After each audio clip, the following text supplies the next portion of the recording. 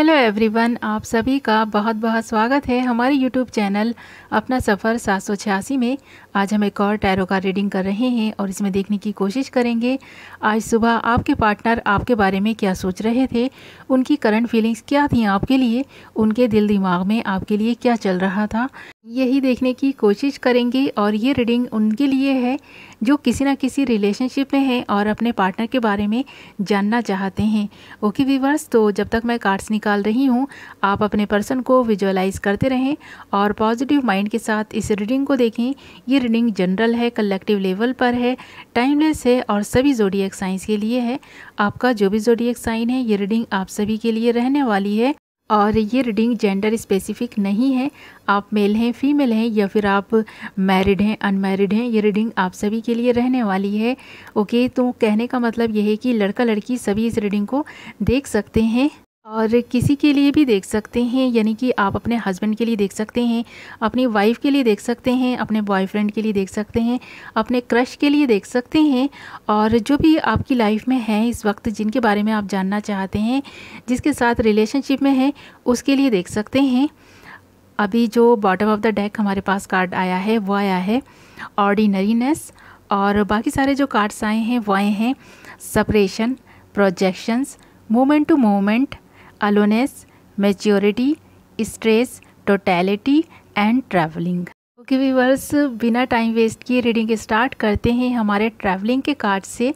ऐसा लगता है इस पर्सन के दिल में आपके लिए एक ख्वाहिश है कि आप हमेशा इसके साथ रहें, भले ही फ्रेंड बनकर रहें, लाइफ पार्टनर बनकर रहें या फिर किसी भी तरह से इस पर्सन की लाइफ में रहें। बस ये पर्सन आपको खोना नहीं चाहते हैं, आपका हाथ थामकर जीवन में आगे बढ़ना चाहते हैं, आपको चाहते हैं ये पर्सन। इनके दिल में आपके लिए जो फीलिंग्स है ना वो जेन्युइन है, ट्रू है। ये पर्सन ना स्ट्रेस लेते हैं आपको खोने का, इन्हें डर लगता है कि कहीं ऐसा ना हो कि बीच रास्ते में ही आप इन्हें छोड़ दें, इनका साथ छोड़कर चले जाएं। इन्हें ये डर सताता रहता है जिसकी वजह से इनकी रातों की नींद भी कभी कभी उड़ जाती है।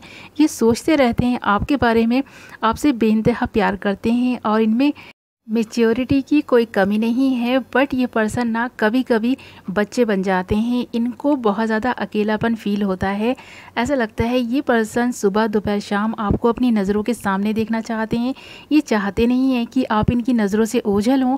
ये पर्सन बहुत ही परेशान हो जाते हैं अगर आप इनकी नज़रों से ओझल हो जाते हैं। इस पर्सन के दिल में आपके लिए जो फीलिंग्स हैं वो कुछ इस तरह की हैं कि हर मोमेंट पे, हर लम्हा ये आपके साथ बिताने का सोचते हैं और ये आपके साथ ना आपके हाथों में हाथ डालकर एक ऐसे सफ़र पर निकल पड़े जो सफ़र कभी ख़त्म ना हो। टहलते टहलते आप दोनों एक दूसरे का हाथ थाम कर ना बढ़ते चले जाएं और ये रास्ता कभी ख़त्म ना हो, आपका साथ इनके साथ बना रहे।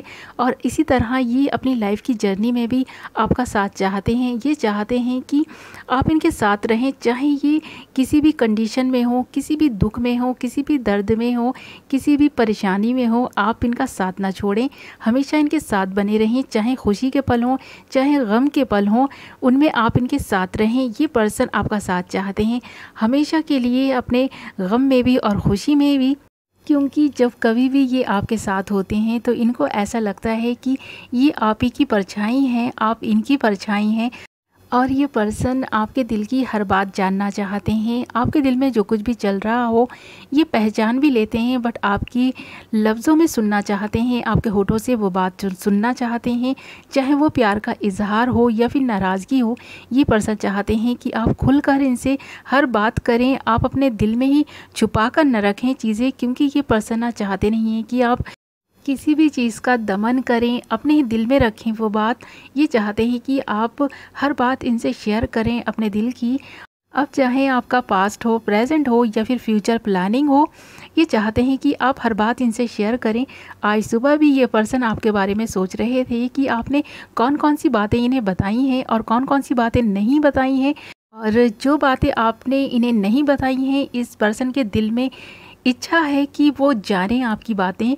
ओके व्यूअर्स, तो आज सुबह ना ये प्लान कर रहे थे आपके दिल की हर बात निकलवाने की और सुनने की। ओके, तो ये थी आपकी रीडिंग। आई होप आपको पसंद आई होगी, कुछ तो क्लैरिटी मिली होगी, कुछ तो रेजोनेट की होगी, और कितना रेजोनेट की है मुझे कमेंट करके ज़रूर बताएं। अपना ख्याल रखें, अपनों का ख्याल रखें। Bye bye.